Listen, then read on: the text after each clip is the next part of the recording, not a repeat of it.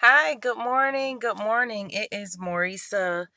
I'm Maurica, your Tampa Bay real estate expert, and I just wanted to give you all a quick tip on this beautiful Tuesday morning.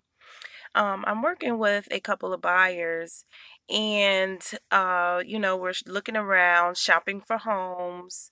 The fun, experience of finding your dream home and some of them were interested in submitting an offer.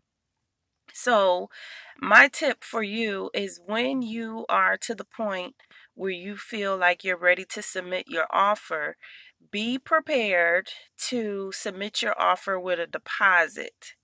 Now, I mentioned that to some of my buyers, and they were looking at me crazy like, why do I have to submit a deposit?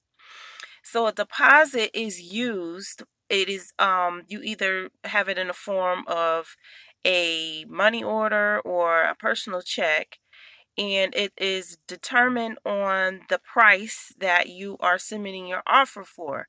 And it's submitted together because it shows the seller that you are very interested and you are serious about your offer.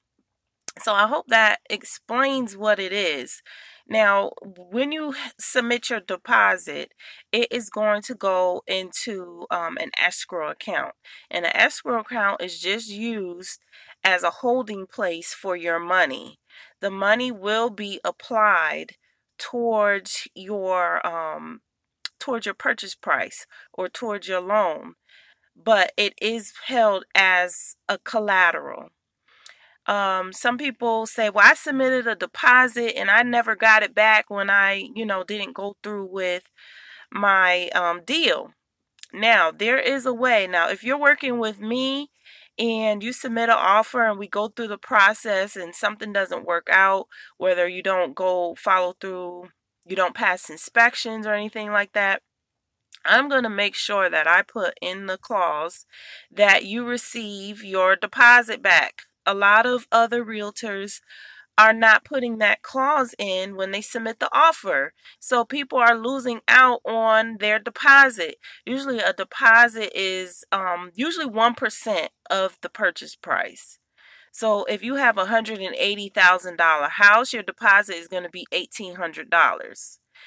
I know I don't want to just give $1,800 away. So make sure that your realtor is putting that stipulation into your contract and into your offer. Now, if you're working with me, I always make sure that happens. But I just wanted to clear the air and inform you of what a deposit is.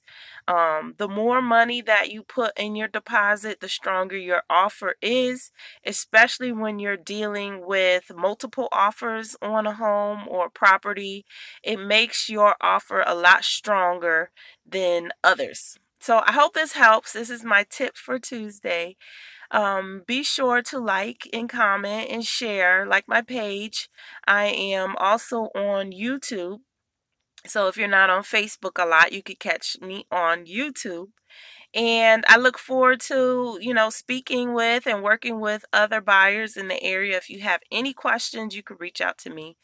Also, if you would like to know more about the home buying process, I do have a first time home buyers online course that you could take for free. Be sure to inbox me and I can give you all the details for that. I hope to see you on the next video. Have a great day.